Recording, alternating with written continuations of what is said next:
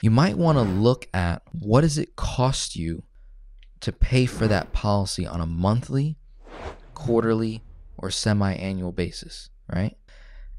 Let's say the $45,000 in this case, right? Let me get my phone here. $45,000 is what they can pay in one shot, right?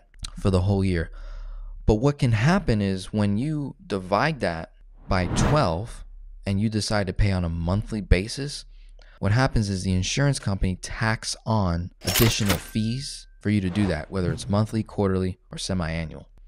Those fees, right? So you're thinking $3,750 is what you'd be paying monthly, but you're actually paying a little bit more than that. So you're not actually getting $45K going right into the cash value, which will hurt just nothing crazy.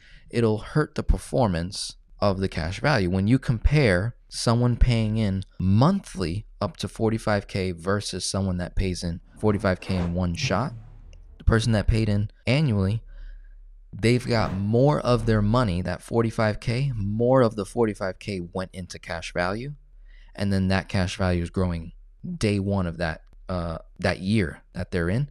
That money is growing for the whole entire year, as opposed to you paying monthly and it grows monthly according to what is actually entering into the cash value after expenses and charges are minus from what you paid on that monthly basis. Follow me? Okay, cool. So if you were to evaluate what that cost difference is, plus what you potentially lose in growth, and then compare it to what it would cost you to borrow from a 5%, say, debt tool, in this case, 39.7, what we found is that it actually benefits me to borrow now ahead of time, pay the interest here, to max fund my policy now, to have more cash value now, liquid, available to borrow, and go do something with it. And now that money is growing on the full amount.